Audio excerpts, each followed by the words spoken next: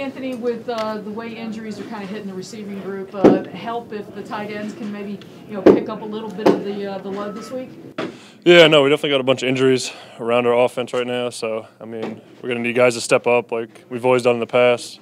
There's tight ends, running backs, other receivers. So, we're ready to go. How tough is it when there's so many new guys coming in and out that it's almost like guys need name tags?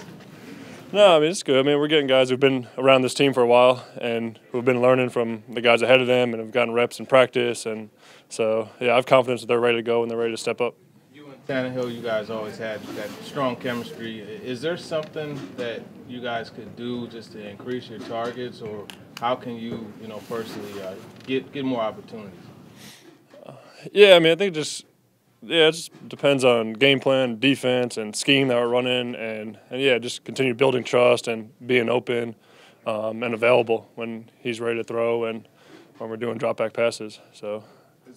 Is there a way that defenses are kind of playing you this year that they are aware of that trust that you guys have and how comfortable you've been in the past that's kind of made it a little more difficult?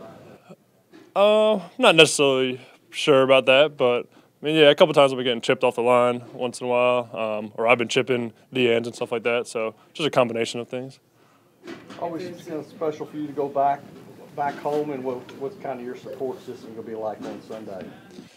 Yeah, so I got some family in Massachusetts, so I think they're going to be at the game, and yeah, I play college ball up there, so it's always exciting to get back in that area in the Northeast and from Jersey, so it's cool to go back up there.